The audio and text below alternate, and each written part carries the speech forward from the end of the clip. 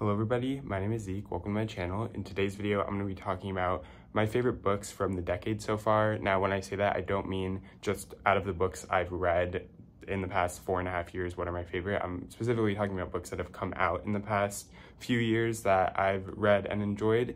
And I'm making this video for two reasons. First of all, because I do want to reflect on kind of newer books and what I think about them and kind of share some of my favorites. But also, while making this list, it's really made me confront the fact that I just don't read enough newer books. I don't think I necessarily read a lot of super old books either, but I really don't make it a point to keep up with newer releases, and I want to do more of that. So I'm going to share this list, and there are definitely a lot of great books on here, but I feel like I've also missed out on a lot of really big ones. And so after this, I'll probably do a follow-up video where I go through a bunch of books that have come out since early 2020 and pick a bunch that I want to put on my TBR and prioritize for the future. So for this video, I have 7 books picked out. It's actually not all like my 5 stars from the past few years. I'm trying to, I don't know, I think my rating system has kind of changed in the past few years. So instead of just going back and looking at everything I've given 5 stars and calling those my favorites, I've really tried to pick out the things that have stuck with me the most and that maybe would be 5 stars now if I went back and read them, which is a whole other topic, rating systems, how they work, if they're worth it. But for now, I'm just going to talk about these 7 books, and I chose them all for a specific reason. Like, I have actual things to say about them. So I hope you enjoy and get something out of this and maybe find some new books that you want to read. So the first one I'm going to talk about I actually read pretty recently, and that's The Guest by Emma Cline. This is a book that a lot of people really don't like, and that's because it is basically plotless. We're following a woman, she's moving. It's during the summer, she's moving out of New York City. She's kind of running away from something bad that happened, and she goes to live with this wealthy man in this house until very early on in this book, she gets kicked out, and she's kind of just in this vacation land, like super wealthy homes all around, very wealthy people, and she's kind of just roaming around and getting into troubling situations with different people. The whole story is basically a distorted version of a hero's journey. She is leaving home, aka this wealthy man's house, and she has a set date that she's planning to return. So it really kind of takes that very classic story structure and turns it on its head, very similar to one of my favorite short stories of all time, The Swimmer. So that's part of the reason I really liked it. But as I said, this book really is plotless. I mean, we have this like one goal in mind, but there's not a lot of actual action going on. The character is very unlikable. She's meeting all these people who are also pretty unlikable, but she's also kind of ruining people's lives just because that's just how she's working in this world. And it is really, it's a train wreck from the beginning to the end, and I think it's kind of really fun to read, in my opinion, even though it is kind of low action. And even though this character is very unlikable, I think she's a very interesting character. And so I was really able to appreciate that. And also it just reminded me so much of The Swimmer, which I love so much, that it's really just everything I wanted from it, and I really didn't have many expectations going in. The one thing I will say is the ending, and I think I say this every time I mention the book, is definitely not for everyone. I think that pisses off a lot of people because it's not a satisfying ending, I'll say that much, but personally I thought it worked very well for the rest of the book, and that's why it's definitely one of my favorites that I've read this year, and one of my favorite books I've read that have come out in the past few years. So very glad I read that, and definitely kind of a newfound, unexpected kind of favorite. And I think I officially rated it like a 4.54, but definitely the more I think about it, it's probably more of a 5 for me personally. Next, I'm going to talk about Monstrilio by Gerardo Samano Cordova. This is a book that I went in knowing that I was gonna love because, and you can tell because I have it in a hardcover, and I never buy hardcover books because it's just rarely worth it. But I saw this cover, beautiful, I saw people talking about it, I was really hooked. And I will say, like, when I read it the first time, or I've only read it once, but when I read it, I was not disappointed, but it wasn't exactly everything I wanted. But then the more I reflect on it, I did really enjoy it, and I did get a lot out of it, and it has certainly stuck with me. So I think that is the sign of a good book. And I definitely want to reread this at one point to see kind of how my opinions have changed. But all of that aside, this book, we follow a mother whose baby child has died, and so she cuts out a piece of, I think it's his liver, I could be wrong, some organ, and it basically grows into this monster who has similar traits to her son, but also is kind of becoming its own being, wreaking havoc on the world around it. But it's kind of this dichotomy between this literal monster that is grown out of this organ and the remnants of her son. And so it's, as you may be able to tell, a book that deals a lot with grief and loss and kind of the idea of moving on or not moving on. Obviously talks a lot about love, it talks a lot about family. We have all these side characters that play a big role in Monstrilio's life and in the mother's life, and they kind of come together around this new situation that they have to handle, and there's a lot of chaos that ensues, but at the same time it is kind of a quieter book. I don't think that it's like, I think billed a little bit as a horror book, and there's definitely disturbing elements, but it's not like real outright scary. I would say it's more disturbing and unsettling at points, but I think the writing is beautiful. I think kind of the premise is just, it promises a lot, and I really do think it delivers. I think that the way it uses that premise as a vehicle for its themes works very well, and I think going in you kind of have this idea of what the story is kind of going to be about based on the premise, and I think it does cover a lot of that, but I think it just does it in a way that is at times surprising and definitely engaging throughout. And so I definitely highly recommend this, and I'm not someone who reads like a lot of horror, and once again I don't really think this is really horror, but I would definitely recommend this even if you don't read like books like this, because it's very, very good and very, very different. Next, another weird kind of horror-ish but not really book is Our Wives Under the Sea by Julia Armfield. This is a book that is kind of hard to describe why I like it. I think it has a lot to do with the ambiguity and kind of the surreal nature of a lot of what happens in this book. We're following this couple and we go back and forth between their perspectives, but really we're mainly in one of their perspectives, and one of the two wives went under the sea on this kind of expedition and the other stayed behind. And when the wife returns from under the sea, things are very off and we're kind of just plopped into this world. We're not given a lot of explanation. There's not really any explanation throughout, but we get like little glimpses at what happened under the sea, but we never get any confirmation, any like satisfying answers to what's going on. But we're just following this relationship and we're following it to the, I think, very beautiful conclusion, unsettling conclusion that I don't want to give too much away about. I feel like it's hard to talk about this book without giving too much away, because this is another book where there's not a lot happening. We are very skewed towards like the present day, learning about what's happened after she's come back. And we don't get a lot of that underwater time, which is what would be like the actual action. We really just don't get a lot of that. And so it is a slower book.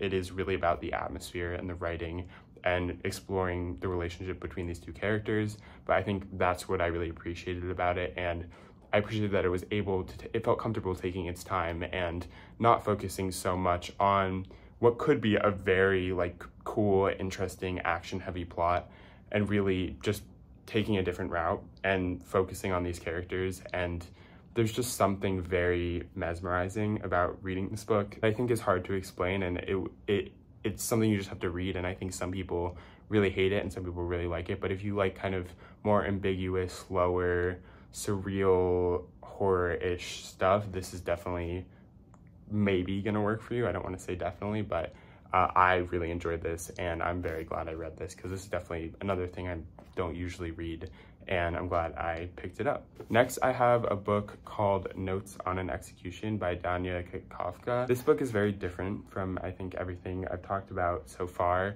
We're following a serial killer on death row. He's about to be executed, and that's kind of the jumping off point. That's the perspective that kind of follows us throughout, but we also get some other perspectives of women who played a big part in his life.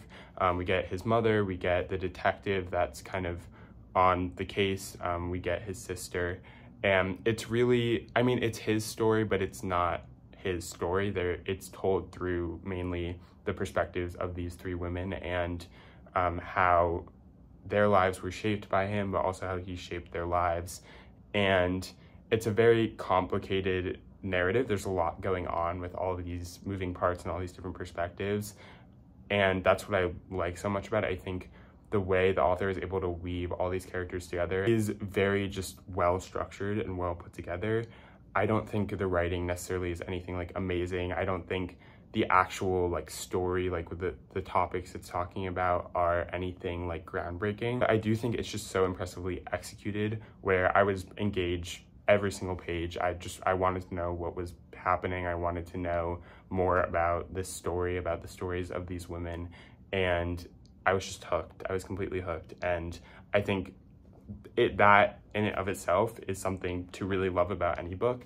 But I also just think that it handled this topic very well. It is kind of I wouldn't say subtle, but kind of subtle. But definitely the point in a lot of ways is critiquing like true crime. I got a lot of that, and like this idea that there's a lot of obsession with these violent serial killers, these violent men, and how that is wrong, obviously, for a lot of reasons. But this book just kind of shares a very different perspective on that through these women that are the main focus in a lot of ways of the novel. And so I really enjoyed reading this. I think this is also a very accessible book. I think a lot of people will really enjoy reading this, which I think is very good. I like it when I can recommend books that I think a lot of people will like.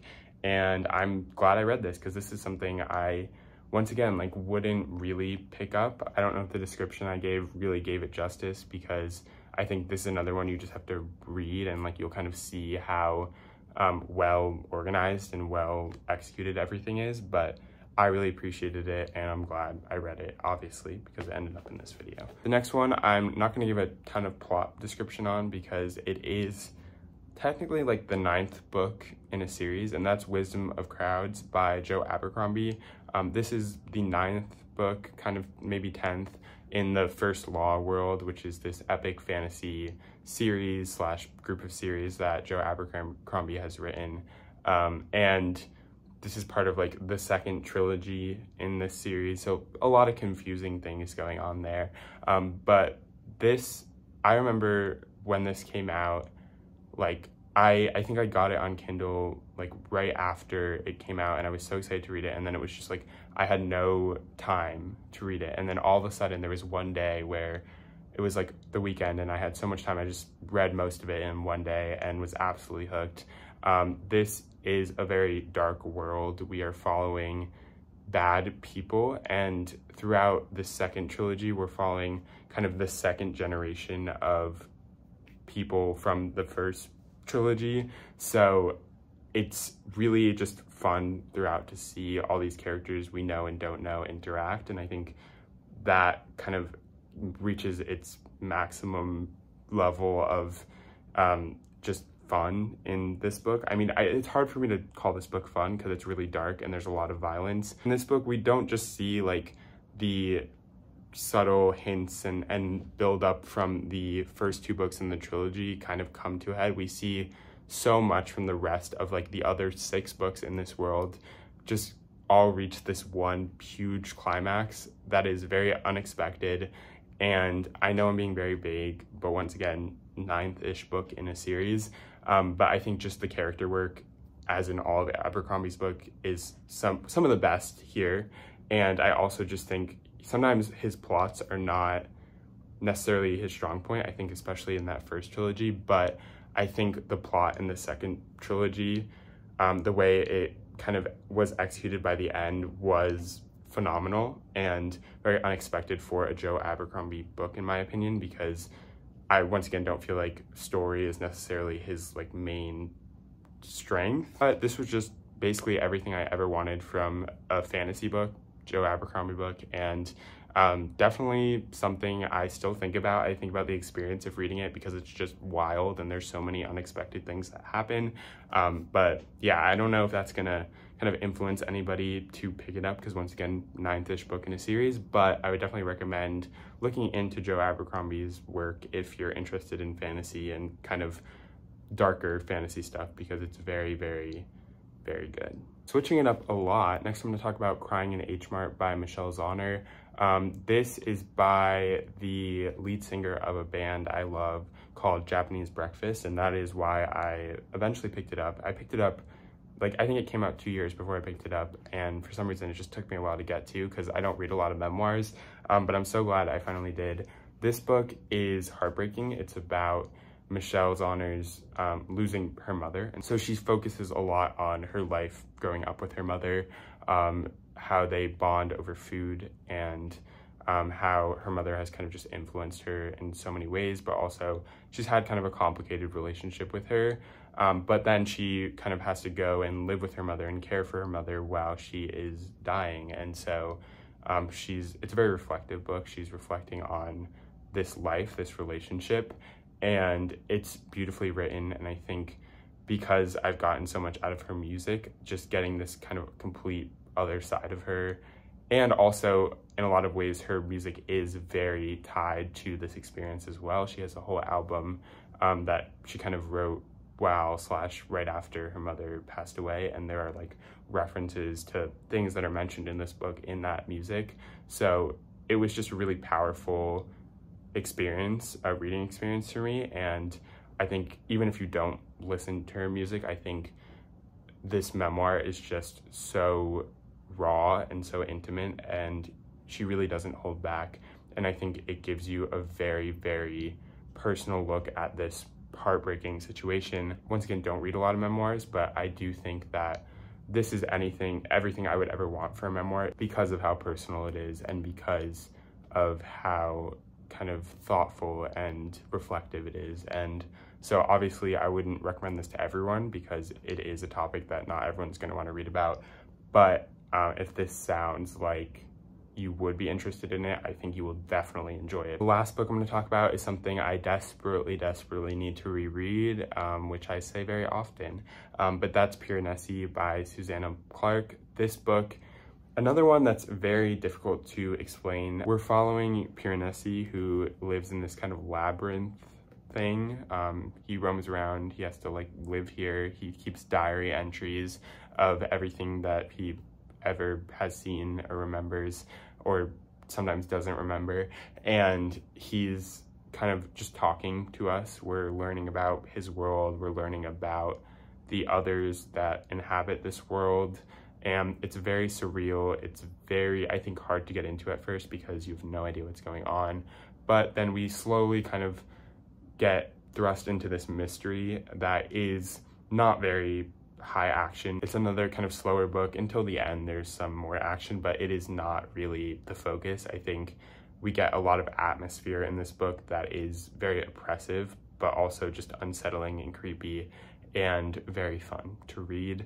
I think that the way it's written really puts you in this character's head where like you don't know what's going on, but also the character doesn't always know what's going on, and she just is really good at putting us in that headspace. I think it's narrated in a way that I've never read before, and I think even though it's been a while since I've read this and I don't remember a lot of the specific plot points other than kind of the main mystery, like what ends up happening, I do think what has really stuck with me is this character, this voice that we're in, and the absolutely incredible, mysterious, surreal atmosphere that Susanna Clarke is able to build. I did absolutely love this, fly through it when I read it the first time, and I think a lot of people really love this because it is so beautiful to read and so unique and just so unlike really anything else out there that I've ever read. And so I highly recommend this, and this is definitely something that I cherish and love dearly. So that's gonna do it for this video. I'll definitely, like, in 5 minutes come up with something that I forgot, and then I'll be really mad, but it is what it is. I hope you enjoyed learning about my favorite books that I've read that have come out since the beginning of 2020. Maybe you've been introduced to something new. Honestly, probably not, because I feel like a lot of these books are pretty popular. But yes, this has definitely made me reflect on how many more books there are that have come out since 2020 that I really need to get on. But at the same time, I am very happy with these books. So if you did enjoy learning about these books, if you did enjoy the video, please feel free to like, comment, and subscribe, and I will see you in the next one.